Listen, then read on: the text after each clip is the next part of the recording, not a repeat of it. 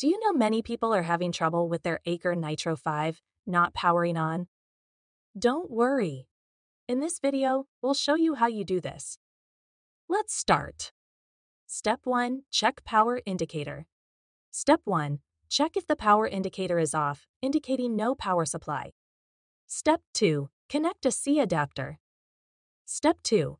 Ensure the AC adapter is properly connected to both the laptop and the power outlet. Step 3. Unplug USB and restart.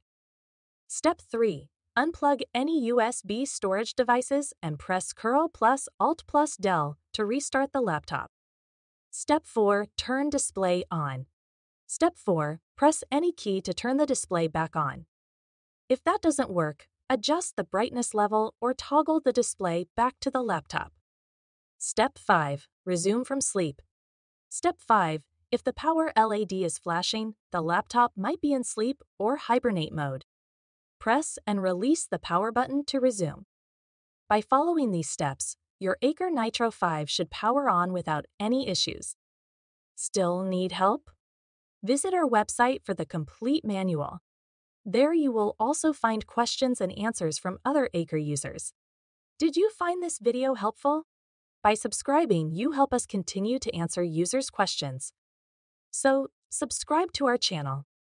Thanks for watching, and see you in the next video.